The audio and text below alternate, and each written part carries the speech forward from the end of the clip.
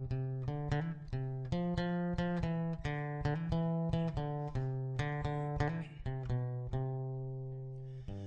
I get older, I will be stronger. They'll call me freedom, just like a waving flag.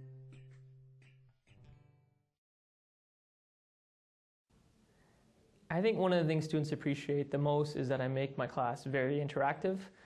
From the beginning of the term, I tell them that the learning is not a ping pong where it goes back and forth between me and the students. It's more like a volleyball where they discuss things amongst themselves and we learn from each other. I act more as a facilitator than as a lecturer, and I tell them that the best way to learn is really from us learning from each other. And the way I make that enforced is really I have a participation grade. So I include both an online participation where they participate in a Facebook discussion group and also an in-class participation. And that makes it a little bit more interactive. I find the other thing students really like about my teaching style is I'm really informal. So although there's a barrier between faculty and students, I try to make it as if we're talking on an equal level. And it empowers students to be able to talk to each other rather than talk back and forth to me. And it makes the learning experience a little bit more interesting as well. The other thing I do is I really encourage students to debate and discuss. So every issue that we bring up in class, I have several discussion questions that we talk about in the class. We do small group activities, and we also have students participating online in a discussion forum where they talk about all those issues and what's important to them. And I bring in what's in the discussion forum into the classroom. So for example, if a student posts something on Facebook, what I do is I basically bring up an article, for example, that's relevant in the class, and I have that student talk about it, and then we talk about it as a class. It makes the class a little bit more relevant and a little bit more current as well, and it keeps them really engaged. There's a few things I do. One of the things that I find to make it very engaging and interesting is I incorporate a lot of case studies. And in those case studies, I have students act as if they're the manager in charge. And I have them do debates on those case studies. I make them do small group discussions, and I also have a case analysis. The other thing I'd like to do is I have students present a lot of the topics. So in every class, I'll have students present 2 or 3 topics, and they'll have a 5-minute presentation to educate the rest of the class. And they kind of become the subject matter experts on that topic. And then the students not only learn from me, but they learn from each other. And in every class, I try to bring in relevant articles or news discussions that are occurring in the real world.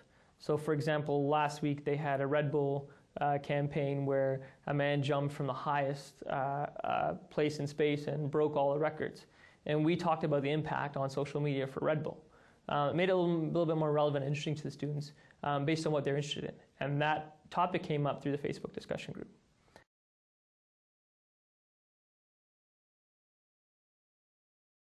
I use a variety of pedagogical approaches in my classroom. I find that every half hour to an hour, if I don't change up the type of teaching method, the students get very bored. So rather than just lecturing, I usually start my class with a lecture, talking about the readings from the class, the key concepts and the key terms, and then in that presentation, I incorporated a lot of relevant real-life examples from companies and what they've done. And then that evolves into a discussion in the classroom. I also have the students present on an ongoing basis, so they'll present for 5 minutes on a concept or term, and we have 3 to 5 presenters per class. And then beyond the discussion, if we're doing a case study, for example, we'll have them split up into small groups and do a debate or discussion. I'll also have them do interactive activities where we'll have a topic on Facebook that they'll have to respond to. And this gives them a two-way dialogue, but also for the students that are not comfortable speaking in class, it allows them to participate in another online discussion forum.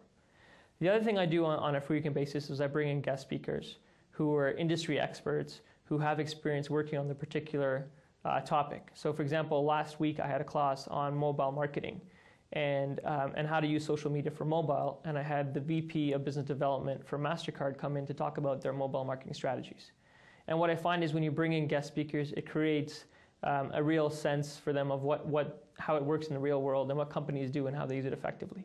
And this practical approach makes it more relevant to them.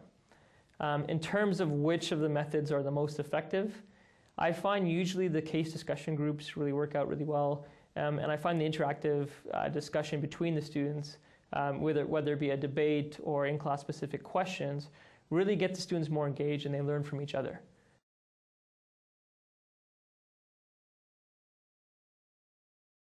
I think one of the most important things is for students that are in your class You want them to feel like they're an essential part of the class. So empowering them with the ability to participate and be involved in the discussions and voice their opinion, and not only debate between you and them, to actually challenge each other and have a discussion amongst themselves, that they can learn from each other's experiences. I also find that it's really useful to bring in my own personal experiences working in marketing, specific cases I've worked on to improve their learning. And lastly, I think the most important thing in the class is to make sure it's fun.